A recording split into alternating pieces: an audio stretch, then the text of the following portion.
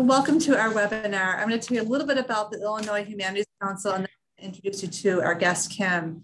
Today's program is presented by the Illinois Humanities Council Speakers Bureau. The mission of Illinois Humanities is to strengthen the social, political, and economic fabric of Illinois through constructive conversation and civic engagement. The Rhodes Scholar Speaker Bureau supports that mission by inviting Illinois authors, artists, and scholars to share their expertise and enthusiasm with people in the community throughout the state. After the event, you will receive an email from us that has a survey, and we hope that you'll take a moment to complete it. Now I'd like to introduce you to our speaker today.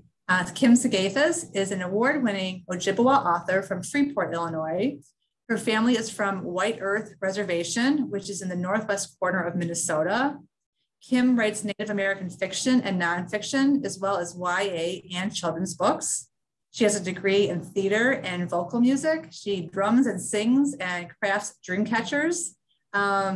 She's given many presentations in her native regalia and enjoys sharing her culture with others. But today, Kim is joining us from Freeport. So welcome, Kim. Thank you very much for that. Well, Buzu, which is hello in Ojibwa, and I am Ojibwa, which is the same as Chippewa. Most people have heard of Chippewa. And my native name is Becca de Ziqua, and it means quiet woman. I was named when I was younger. And at the end of the presentation, you'll probably wonder why I have the name Quiet Woman, but as such as it is. My family is from White Earth Reservation, which is about an hour east of Fargo in Minnesota. And so I'm a Minnesota girl. I'm transplanted down here to Illinois. And so I was born and raised in Minnesota, land of 10,000 plus lakes. And so I'm used to a lot of water. So when I got down here, I was looking for some water. We do have the Pecatonica that runs through Freeport, but it's a small version of it, that's for sure. Okay, so just a little about my family. My grandfather grew up on the reservation, and my father passed away when I was 1. My parents married when they were really young, and my mother moved us after that into the inner city of Minneapolis. And something to know about my mom is she is not and was not, because she is unfortunately passed on now. She is not Native. And so she's Irish Catholic. And so I was raised in an Irish Catholic family. And I didn't have a lot to do with the Native side of my family at all until when I became an adult and started having children of my own. I really wanted to pass on that side of my heritage. I had a real strong understanding of the Irish culture and the German culture. My grandmother was German. And so I wanted to make sure that I could pass on it all of my heritage to my children. And so we had lost touch with my father's family by then. So my mother helped me by telling me where to start looking for them. And so I actually called a number, and they sent me, the Lafayette, Louisiana Bureau sent me a phone book, it was a phone books. And I was able to write letters to everybody in the phone book. Keep in mind, this was the 1980s. And I was able to find my uncle Jimmy. And I was very excited at that time to be able to find my family. I flew down to Lafayette, Louisiana from Minnesota, and basically began my education as they unfolded me into that side of the family. They had been looking for me for years. We had moved quite a bit, so they weren't able to find us. So I was very, very excited to start learning about that side of myself. And so I was taught all kinds of things. I was taught how to native garden. Excuse me. I was taught some native language and some music. And I, like was mentioned before, I drum and sing. And so I really immersed myself in the culture. We did some cooking, and I realized culturally how similar I was anyway in the belief system that my family had. And they're very conservation conscious. And so the way they garden and the way that they take care of the land is important to them. And they passed that on to me, but I already have a little bit of that. Anyway, my mother had gigantic gardens. And so I grew up gardening anyway. So it was just a different take, a little bit different take on that sort of thing. But now I have 4 children and I have 6 grandchildren, and I have passed all of that knowledge on to them. And I am in the process of opening up a Native American inspired gift store in Freeport. And so I'm really excited about that, and that'll be open in April. And I'm going to have classes out of there and things like that. And so I'm really, really excited about that. But I'm really immersed. I've really chosen to immerse myself in that culture, and my children are interested in that as well. And so they bring some of that into their lives as well, and then with their children. Well, like I said, I am Ojibwa, and there were Ojibwa that lived in Illinois. The Voyagers used to come down, the traders, they would come down in their big boats, and they would stop at the villages, and they would see the women, and they would take them as a wife, and then they would put them back in the boat, and they would come down into this area, and they would settle. There wasn't a whole bunch of us here, a whole bunch of Ojibwa here. There was a smattering, but we were here, and there were a lot of other tribes, of course, that were also here. When I first moved here, I thought I had heard so much about the Fox and the Sauk. I didn't realize that there were so many other tribes that used to be here. There were quite a bit. Obviously, the Illini were here because Illinois is named for the Illini tribe. The Iroquois were here.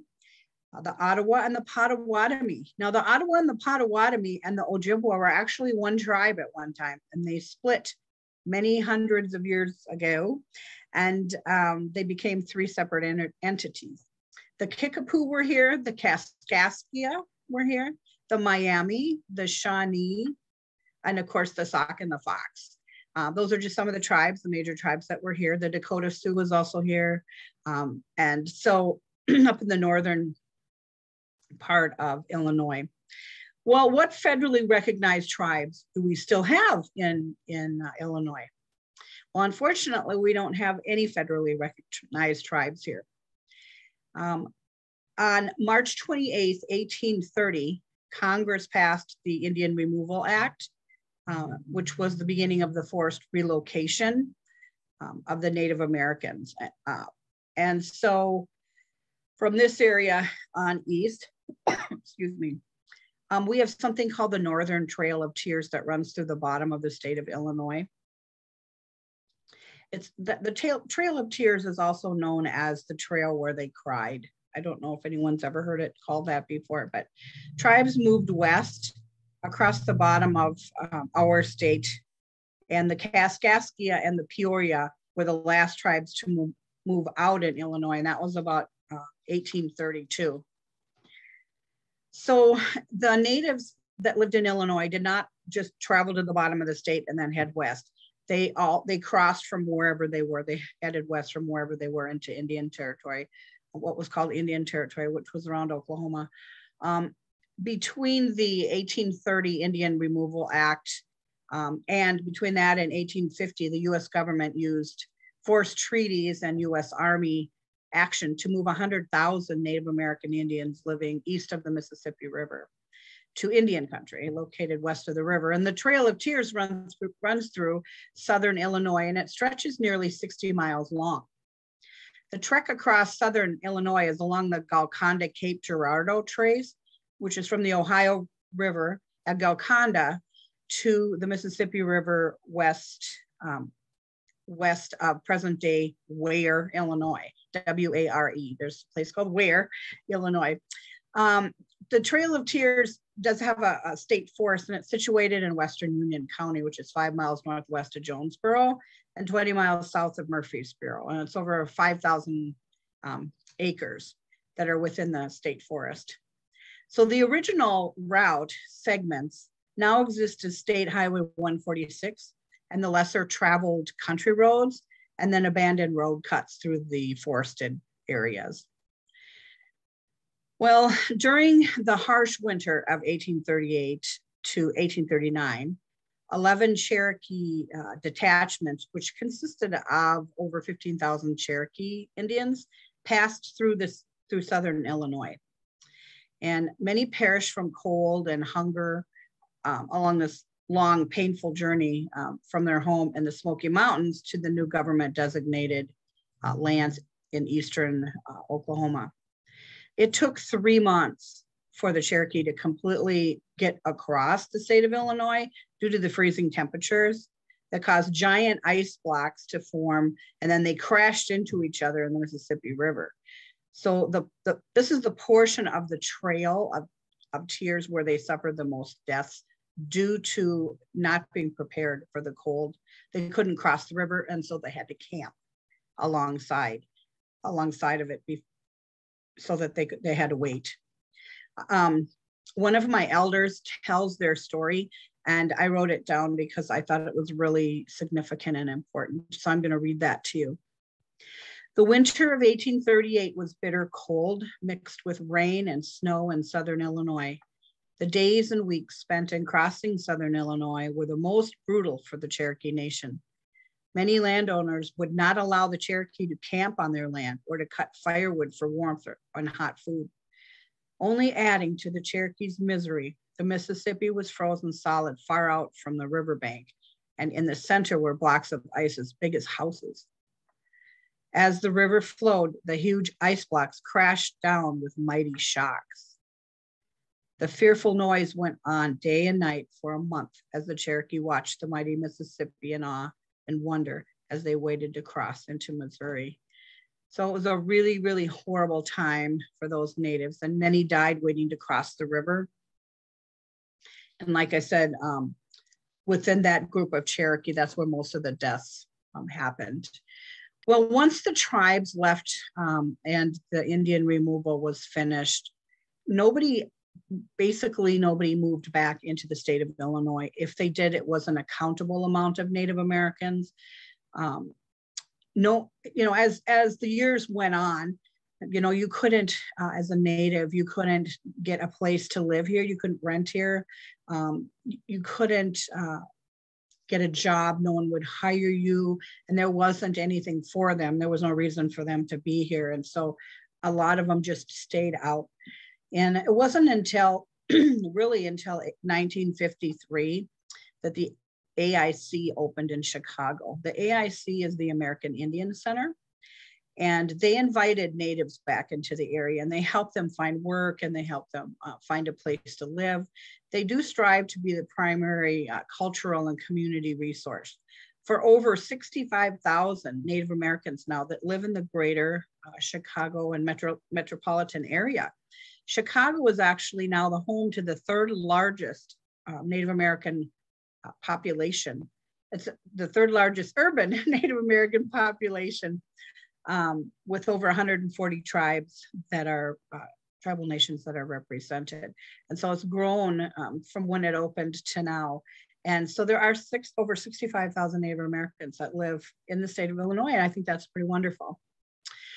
Well, they offer powwow. So it used to be they opened the center for people that were Native, but they opened it up later for people that are interested in the Native culture. So if you are interested in going to a powwow, which is kind of a big party, they have a lot of dancing, a lot of food, a lot of crafts. And so if you want to immerse yourself in the Native culture for a couple hours, that's a good place to go. They invite people out to dance. And you're able to go, they always dance in the circle, and you're able to go out with them. And so that's always fun and exciting to be able to do. The crafts and the beadwork are wonderful. And if you're looking for a drum or a flute, that's the place to go. So they're a lot of fun. Lots of good food, lots of fry bread and things like that. The AIC offers classes, education for people interested in the culture. They have artists that come through and they display their art, and they have art galleries and things like that. So it's just for everyone now who's interested in the culture. Well, long for the Indian removal, like I said, there were lots of tribes that lived here. And so if you think back to our area, way back in the 1700s, for example, you know, how did they live here? You know, how did they survive? What did they do? And so that's a little bit about what I'm going to talk about next. They were considered woodland Indians, and the Midwest is comprised of the woodland Indians. And basically that means that they lived on the land. Now, how you live here in Illinois or Minnesota or Iowa or Wisconsin is not necessarily how you would live in Arizona. For example, they would probably not do a lot of fishing in Arizona, whereas they did a lot of fishing here. So there was water aplenty. And of course, in Illinois, we have rivers as well as Lake Michigan. And so in the summertime, they would have lived near a water source, because water, of course, source of life. So very, very important. They did move twice a year. So they had two major camps. One was in the spring, and then one they moved to, which was their winter camp, they would have moved in the late fall. And they would have moved away from the water a little bit. I always talk about the example of, it would be great to camp out on Navy Pier in the summer, not so great to camp out on Navy Pier in February. It's a little cold and you probably get blown into the water. So they did move a little farther inward due to that reason. There was pretty much a division of work between men and women. Children were taught really young how to do chores, and they helped as soon as they could. The men were in charge of the security of the camp. They didn't allow their women to wander off, or their young children. It was a lot. There was a lot of other tribes in the area, and if they were going by, they could steal your women if they were out berry picking. So you wanted to keep them close to camp. Same with your children. They were men were also responsible for the hunting and providing food. Part of the food anyway, as far as for hunting. And so they went out in large hunting parties, and young men went out when they were ready and able. And they showed that they were ready to go out with the hunting parties. And so the men went out and hunted. And there were bison in the state of Illinois until about 1810. And so they could have had a bison kill. They could have had a bear kill. Any of the larger animals, they would take the animal down, they would kill the animal and then put a peace pipe in the animal's mouth and light it and say a prayer for that animal for giving his life so that that tribe could be sustained. Of course, the bigger kills were ideal because they used every part of an animal that they could. They never wasted anything. And so obviously they needed the meat, but also the furs. For bears, they used bear grease. They used it in their cooking, and they used it on their hair. I know, kind of strange, but kind of put it in their hair. I don't know what that would have smelled like after a couple of days or a couple of weeks even, but like I said, they used every part of an animal. I do author books, and a little bit about that information was given to you earlier about that. But I do have a book called The Life and Times of the Ojibwa People. And in that book, it talks about recipes that they used to make. And I know my grandmother used to make cattail soup. And I know there's a lot of things you can do with cattails. And one of the recipes in that book is jellied moose nose, where they cut the nose off the moose and they boil it. And then they pull the hair off of it. And then the meat from the moose nose is actually in the nostril. So like I said, they ate everything they could. And it's probably not a recipe you want to have for your Thanksgiving, but I thought that was pretty good. So the men also did some help with the children, but it was mostly the women's jobs to do that.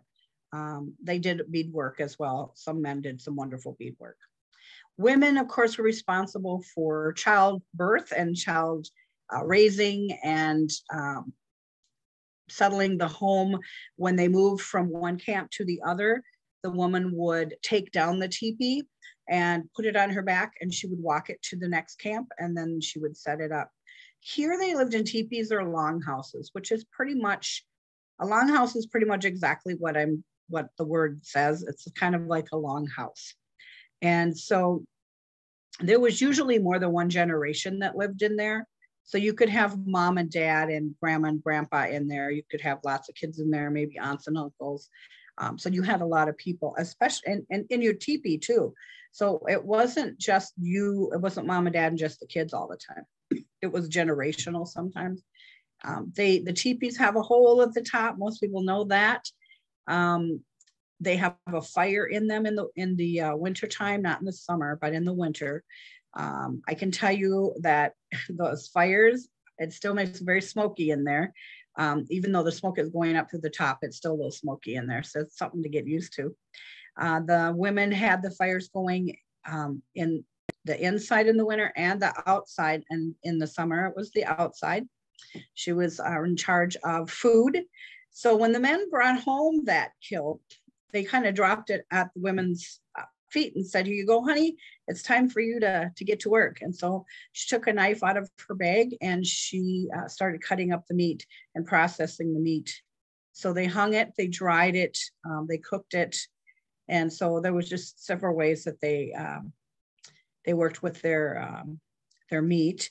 They also brain tanned the hides. And that's exactly what it sounds like. You take the brains from the animal and you use that in the tanning process of the hide, and it makes it very soft and supple. And so they were responsible for making the clothing and things like that, and for doing the sewing. Their thread was sinew, which is part of a ligament of a deer's leg. And so that's what they used for thread. And they made their moccasins out of that as well. Ojibwa, some people believe the word Ojibwa actually means puckered. And it's just a sewing stitch in the way they make their moccasins. They're kind of a puckered look on their moccasin. And they're not a real smooth look. And so little girls were taught very young how to sew and help mom. Cooking was something a little different than how we do it. They didn't have 3 meals a day. They had something cooking on the fire all the time. So if you were hungry, you just went to the fire, or you said, "Mom, I'm hungry," and she would give you some food. And then periodically through the day, she would just check that.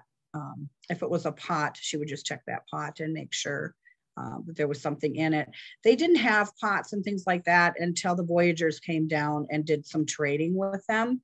That's when they got their pots and their different blankets and things like that.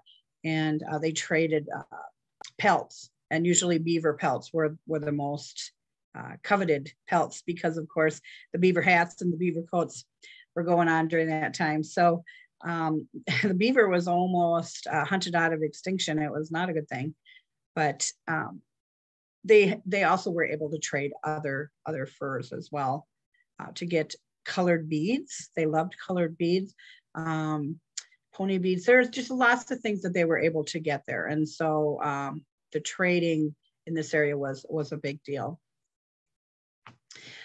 Children back then played lots and lots of fun games. When they didn't have to work, they were also in the wintertime told a lot of stories. Wintertime was a kind of a winter solstice time, was really a time for storytelling.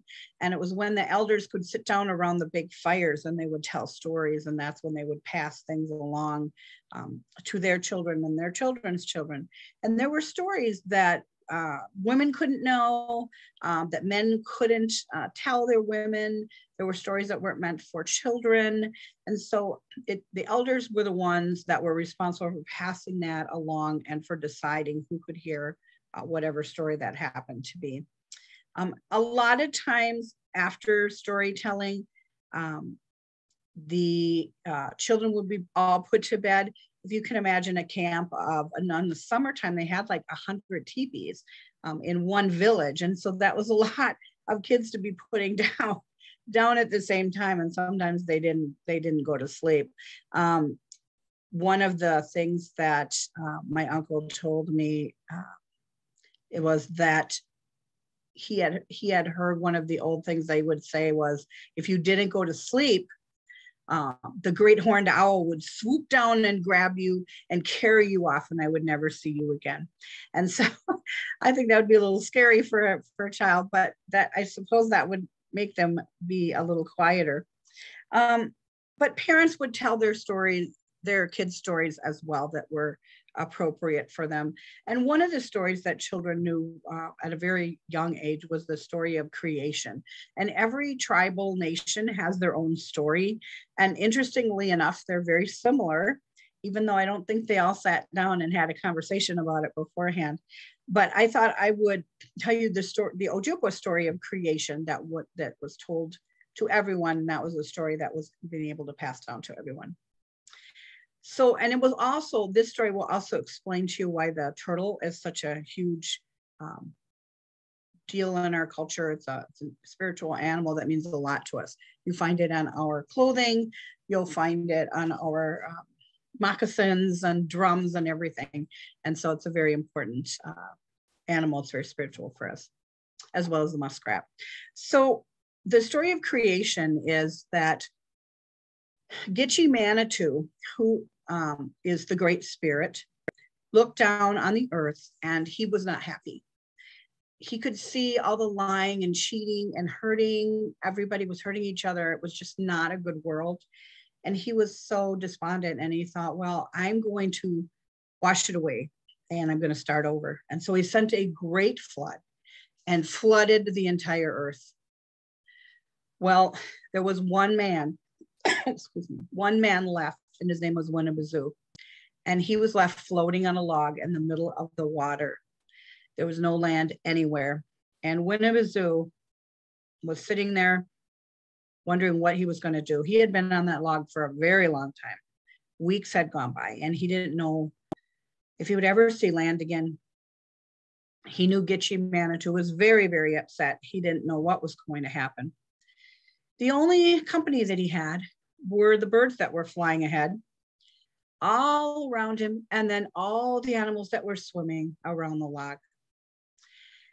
He got to thinking about that, and he decided that he might possibly be able to talk Gitche Manitou into making some sort of land that he could float over to and get off on if he could get the earth from the bottom under the water.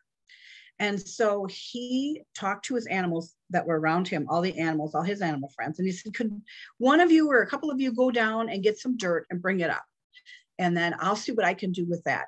And so one by one, the animals went down and they dove down deep into the water.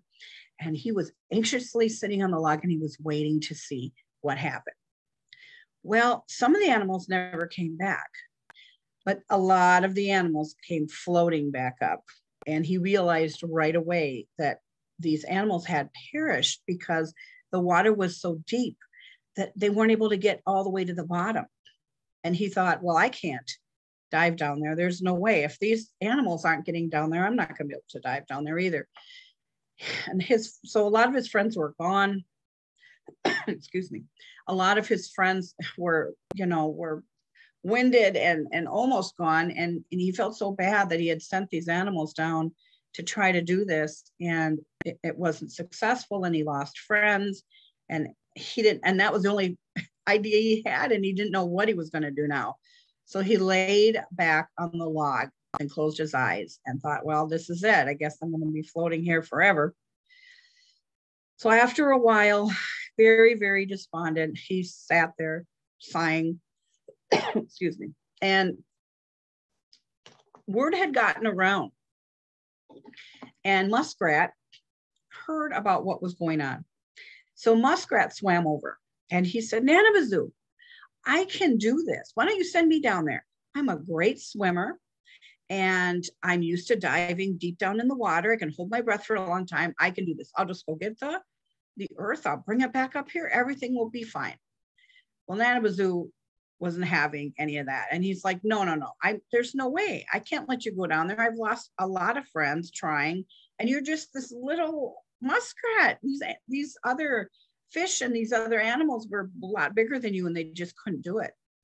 And so he's like, there's no way I'm letting you down there. And well, Muskrat wasn't having any of that. He wanted to go down there. He was bound and determined. He knew he could get the dirt. There was no way you were going to talk him out of it. And finally, Winnebazu gave in and said, okay, go ahead, go down there. If you start to have problems, please come up right away. I don't want to lose any more friends, but go ahead and try. Okay. And I'm going to be watching for you. And so Muskrat was really excited and he dove down into the water, disappeared. Several minutes passed and there was no sight of him. And all the animals began to kind of look down in the water and look for him. Well, it was but a few more minutes that the lifeless body of the muskrat floated back up. He had perished trying to do this task as well. And Winnebago was beside himself. He was so upset because he knew he shouldn't have let him down there. Man, he was really, really upset. So he picked him up carefully out of the water and he laid him on the log. And when he did that, the body of the muskrat rolled over. And in his paw was some dirt. And what had happened was the muskrat had gotten all the way to the bottom of the water somehow and tried to get back up with the dirt, and he wasn't able to do it before he ran out of air. And so Winnebago took that dirt from Muskrat's paw and stood up on the log and held it up for Gitche Manitou to see and prayed to Gitche Manitou that Muskrat's offer of dirt and what he had gone through would not be in vain. And Gitche Manitou looked down at all the animals that had perished and Muskrat as well. And he looked down at the dirt and he told Winnebago to stand and blow in all four directions. And so Winnebago went in all four directions, and up from the water came land. And land surrounded him all around, and Winnebago was able to paddle over to the shoreline and get off of the log. And he was so ecstatic to be off of the log. And so he and Gitche Manitou made the trees and the flowers and the bushes and gave places for the birds to land, and he just started the whole earth over again. And it was beautiful and gorgeous. But you know, when he was finished, Winnebago looked around and he thought, I miss Muskrat. And he walked over to Muskrat and he picked him up and he gathered all of his friends, all of his animal friends together. And he said, we must not forget Muskrat. He has taught us a great lesson. It doesn't matter how big you are, how tall, how skinny, what you look like. It doesn't matter on the outside what you look like, because we are all destined to do great things. And we all have the capability of doing wondrous things. And you have to look beyond what a person looks like in order to see into their soul and see that. And the animals nodded and they realized how much of a sacrifice that Muskrat had given them. Well, Winnebago laid Muskrat back down on the log. And as he stood up, he saw a tortoise in the water. And he got to thinking, you know, I don't ever want to do this again. I think I'm going to fix it so that I don't ever have to worry about this. And so he gathered the world up into a ball and he set it on the tortoise's back. It didn't faze the tortoise at all. And that turtle just kept floating on down in the water, just minding his own business. Winnebago said out loud, now, if this happens again and we have a flood, we're going to be fine, because the world now is being held up on a turtle's back. And so if it floods again, we're just going to float along. And so because of that, the tortoise, again, and the turtle are very, very important in our culture, because we believe that the world is being held up on the turtle's back. So that's just one of the stories that would have been told to the tribe, to the children and others. That was the story of creation is very important in any culture. In the Christian culture as well, there's a little bit of a difference in the story. However, there's a lot of things that are the same as well. So children who had their story time and we're told to go to bed, and the whole owl swooping down to get you didn't work. Sometimes the parents would sing to them, and maybe that would calm them down. When the children were younger and when they were babies, they were sang to quite a bit. And we do that in our culture too, I think. I know I sing to my grandchildren. I sing and drum when they're really, really little. And then as they get older, they're more interested in the drum than they are in anything that's coming out of my mouth. And so I thought today I would introduce you to my drum. I have several of them actually, but this is one of them. So this is what it looks like. I don't know if you can see it too well with the light. It's a bigger one. I have one that's kind of a middle size, and then one that's a smaller one as well. And so this is the back of the drum. And it's strung with sinew. That's what this stuff is. This is actual sinew. So what happens with real sinew is that it will crack because it'll dry out. And then I have to have the drum restrung. I don't make these. I have friends that make them. So I have to have them restring the drum. They know I love different stones. And so they put a stone in here for me. And then how you hold the drum is you hang on to it like this, where the bigger part is on the bottom. You never hold the strings because of course you don't want them to break. This is called a tom-tom. Most people have heard of a tom-tom. It's also called a beater, but I call it a tom. And so what I thought I would do for you today is I would sing an Ojibwa lullaby song. This is the song that I sing to my own grandchildren. I've sang to my children before. And it's just one of the songs that it's kind of a family song. My kids all know it as well as my grandkids know, almost all of them. I have one that's just a year. So we're working on just getting him to say anything other than mom and dad at this point. So, all right, so I'm gonna sing and drum for you. And just hopefully it'll come across and you can hear me here. Just the light a little bit. Okay.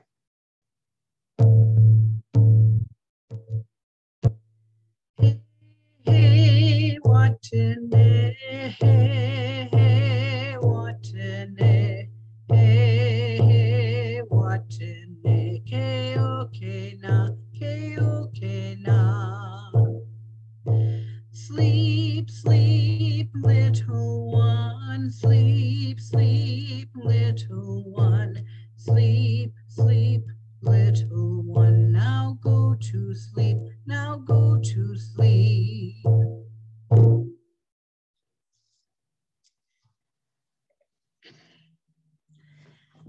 When I do these presentations in the fall, I teach and sing Ni which one which is I am thankful song, and we usually get together and sing that song at Thanksgiving in our family. So if you're new to the family or you're invited to Thanksgiving at our house, it's kind of an interesting time because we do pray, we do sing, and we have a little bit different items on our Thanksgiving menu. We do have turkey and we have ham, and it's traditional, but we also have wasabi, which is a glaze that we make for our meat. We do have a lot of wild rice stuff as well. And so we have a little bit different holiday meals than some people do anyway. Okay, so just a little bit about, now, obviously I talked a little bit about the fact that they did hunt, and that's how they fed people. They also went fishing, of course, and they also did a lot of gardening. They had huge gardens, actually. They didn't have a Walmart or a Cub Foods or a Hy-Vee, so they had to have their food grown. And so everyone in the camp actually worked on the garden, even the children. And so the children, the elders, everyone was out there. And in the spring, of course, they planted, and then in the fall they harvested. And in the fall, when they harvested, they actually dug really deep holes in the ground, and they did bury some of their food in containers. For the Ojibwa, they were buried in birch bark containers, and they were several feet deep down in the ground. There were bears in the area, and so bears can smell food miles away, but they're lazy animals, and so they will dig for a while, but they won't dig for hours for their food. They'll just lumber off somewhere, and so you want to dig down deep enough to make sure your food's still there. So if you bury your food before you leave your summer camp, and then you come back in the spring, and you bury it in the same spot, you know where to dig it up. And so right away when you get into camp in the summer or in this early spring, before you have a chance to put in a garden, you'll need to eat something. And so you can dig that food up, that dried food that you have down in there. And that will help sustain you as while your camp is getting going. And so they did things, they did plantings called the Three Sisters planting, which is corn, beans, and squash. And they were planted a little bit differently than we would. They were planted in mounds, and they planted the corn first. And after the corn was a couple feet high, they would plant the beans, because the beans love to climb. They would climb up the stalk. And then they had planted the squash. And they planted those three plants together because they complement each other. And it's also called companion planting. And they each put something into the soil that helps the others. And so the squash crawls around along the bottom and hopefully squashes out. Yes, I didn't mean to say that pun. All the weeds that are on the bottom down there. And I have a picture that I took. The Mille Lacs Band of Ojibwa in Minnesota have a three-sister garden. And they put a fence around it because people were wandering through it, actually trying to pick things out of there. So they actually put a fence around it. But it's located near Mille Lacs Lake, Minnesota. They have a trading post up there. And that's actually where natives come and bring their items, and they can trade for other items that other people have brought in. So it's kind of an interesting place to go. And you can actually go and buy things there as well if you don't have anything to trade. So I am going to hopefully share my screen here and show you a picture of the Three Sisters planting. Okay, so hopefully you can see this. Like I said, there's a fence around it. You can see the corn, the squashes along the bottom. At the time I took the picture, of course, it was flowering. You can see that. And then you can tell just by the different types of leaves that are growing up that there's the beans, and they're crawling up the stalk. And this was quite a large garden. And so if you were to look across the fields now and see this, it would be mound after mound after mound after mound. So they're all raised mounds. They're not like flat into the ground. And that was, of course, for water runoff. But, and for the roots to take really, really, really good, get in there really good and connect it to the earth. Okay, so beans, corn, and squash. They also planted all kinds of other things as well. Corn is not original to this country. It's from Mexico. And so it came from there and was brought up into the rest of the United States where now it's planted. Of course, people know it as maize. And that is another word for corn. And there are lots of different varieties, of course, of corn. But they did have a lot of other plants. They also planted watermelon. Excuse me, watermelon was also planted during that time. It's my favorite fruit, watermelon. Both in the summer after the planting and also in the fall during harvest, they would have a lot of celebrations, and they did a lot of music throughout the year for different things. And music was a huge part of the culture. It's a huge part of every single culture in the world. It doesn't matter if you're Scottish or you're Irish or you're German, music is just really, really important. And it's important to our culture as well. The drum is considered a female instrument. It stands for Mother Earth. It stands for Mother Earth's heartbeat. And so if you play the native drum, you always have a steady beat. It's always a very steady beat. Even if it's faster, it doesn't matter. It's very steady, unlike maybe an African beat that's da, da, da, da, da, da, da, or another type of beat, drum beat. And so because it stands for Mother Earth, if you don't have a steady heartbeat as a person, you know, we have to call 911 and you have to go into the hospital. And so it actually. Hey, Kim, I'm just going to interrupt 1 second. I feel like your microphone level changed right when you did the drumming. I don't know if you tapped your microphone just then or what happened.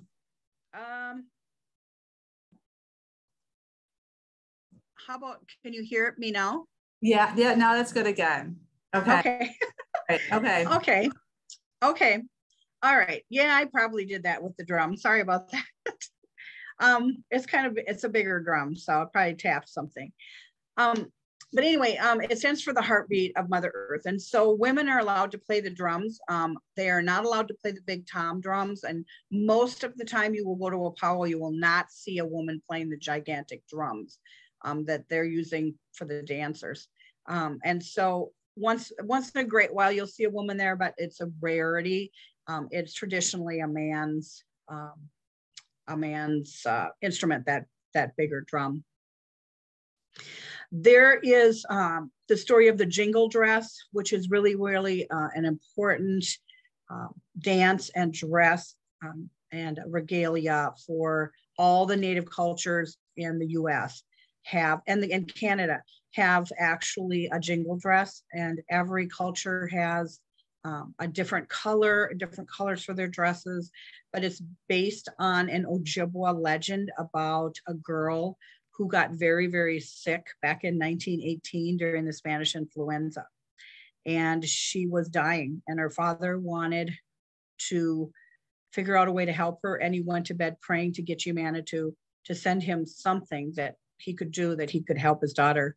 And during a dream that he had when he was asleep, there was a vision sent to him of a dress that had jingles on it, and that he was told his daughter was supposed to wear this dress and dance in it, and she would be healed.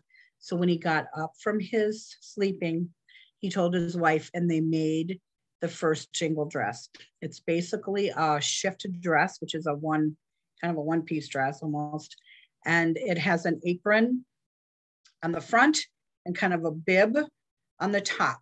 And it has 365 jingles, one for each day of the year. The jingles were called jingles because they jingle, and they don't actually have a bell tone, they have a jingle tone. And they were rolled up snuff can lids that they would roll up on tree branches way back when, and then take material and sew them, each of them, to the dress. Excuse me. And so they put her in the dress when it was finished. She only could move a little bit. She was so weak. But every day they put her, that little girl, in that dress, and every day she was able to dance a little more. And pretty soon she was dancing all over, and she was healed. So that dress is considered very sacred in the Native culture. Like I said, every tribe or every tribal nation has a jingle dress. Started with the Ojibwa, and it moved on from there. When COVID hit, many tribes got together, picked a day and time, and they danced the jingle dress dance in their regalia. And they danced for everyone across the world who had been affected by COVID, who had died from COVID, been sick with COVID, struggling to recover from COVID, or been touched by COVID. So it was it was a very special spiritual time for our culture. Even though we were one of the last groups of people to get vaccinations available, we still felt like it was our duty to do what we could to help the nation in the only way that we could help. And so that's why that was done. It's definitely a healing dress. I have pictures of mine, so I'm going to show you mine.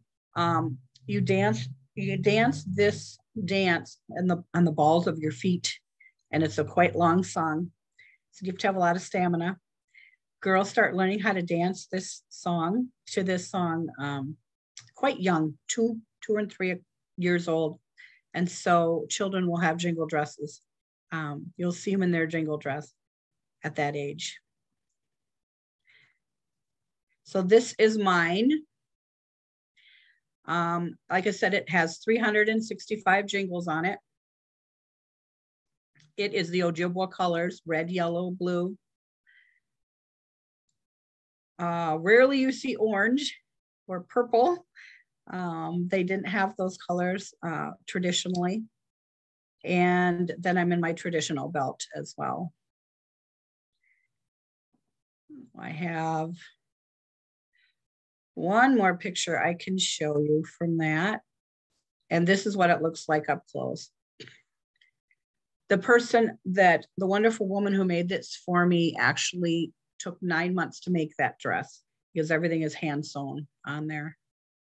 So it took quite a long time. When I wear it, you cannot sit down because of the jingles. It's very uncomfortable to sit. And so if you ever go to a powwow, you will notice that they're usually not sitting unless they don't have jingles in the back. And also it weighs about 15 to 20 pounds. So when you put it on, it's kind of heavy as well. Okay. Earlier, when I was talking about being an author, I have written several books. I think there's 13 or 14 books out now. I write Native American fiction and nonfiction, and then young adult books on bullying and children's books on bullying because I was bullied as a child.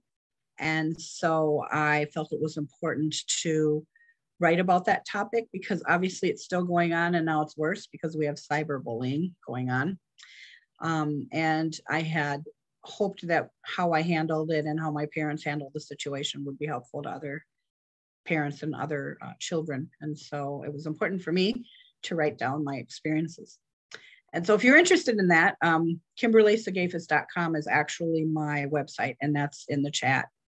As I close out today, I wanted to, before I take questions, I wanted to give you a few Ojibwa words that you could learn. I would teach you, and then you can amaze all your family and friends that you actually know some Native, if you don't already. And so the first word is Anamush, and it's A-N-I-M-O-S-H, Anamush, and it means dog. I actually have 2 dogs, and one of them is Animush. And yes, I know I named her dog, but I actually call her Ani. And she's a rat terrier and a chow mix. So she's an interesting looking dog, but both of those dogs are rescues. And so she's the sweetest thing I've ever seen. And I love her to death, but her name is Anamush, and that's dog. My other dog's name is Mika. So M-I-I-K-A, the double I's in the Ojibwa culture and language is an E sound. So M-I-I-K-A is Mika, and that means beautiful. So her name is Mika, beautiful. Her middle name is Grace. She got a middle name. She likes to dig in my yard, in my gardens.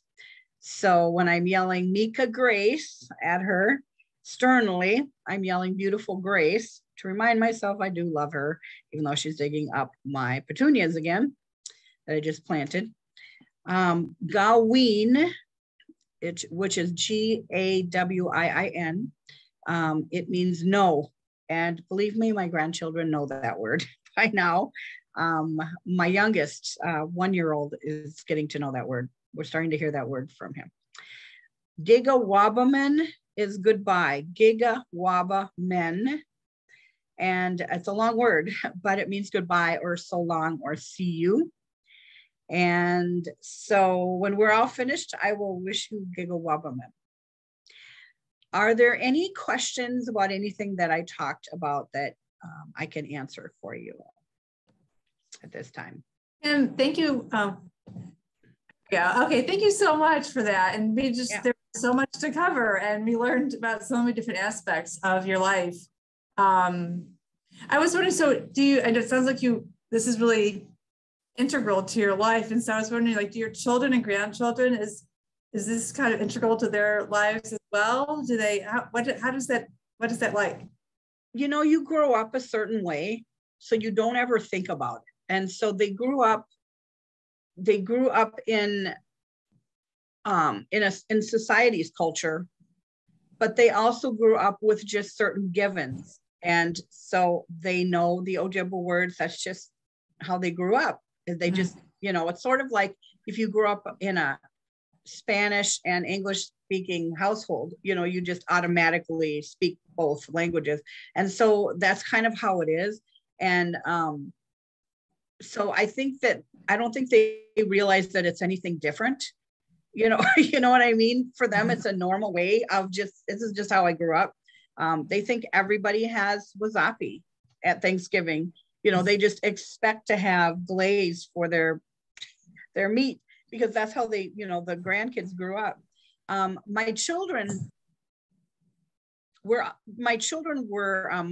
my youngest, or my oldest child was 2, and I was pregnant with my second child.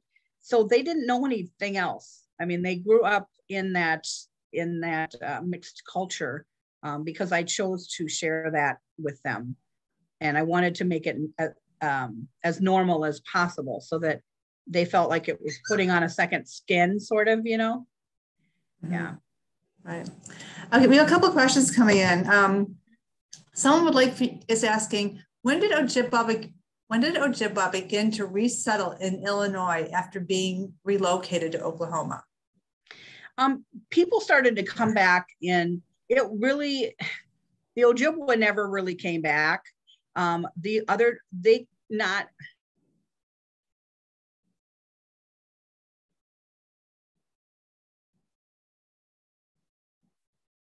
think Kim is freezing up right now.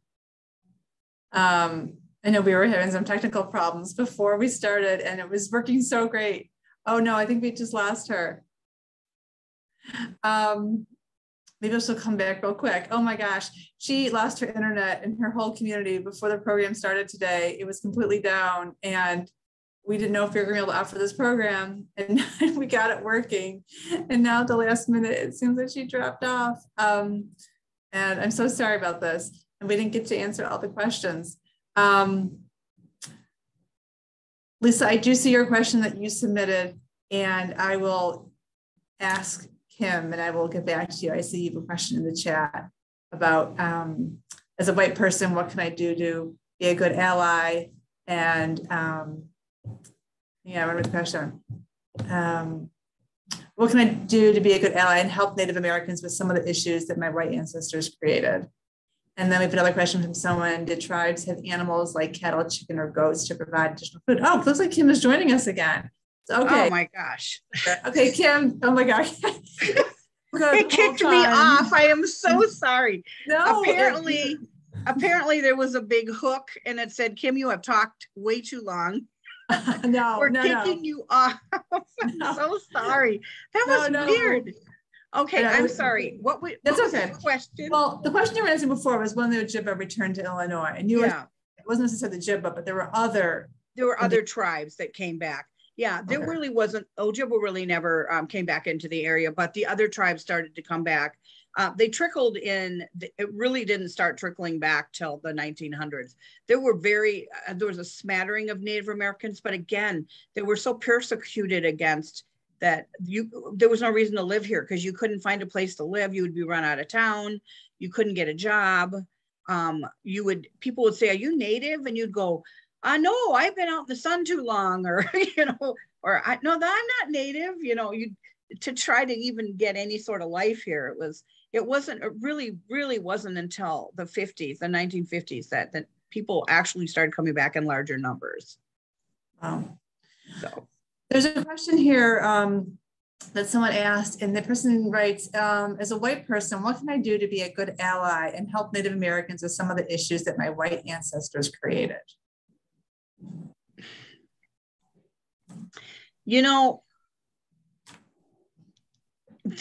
this question comes up to me a lot. I think, first of all, it was horrible. I mean, I think pretty much I'm speaking for everybody. It was a horrible thing that they did with the natives back, you know, when they removed them from the, you know, when they lost all their rights and they lost all their land and they lied and cheated them and everything.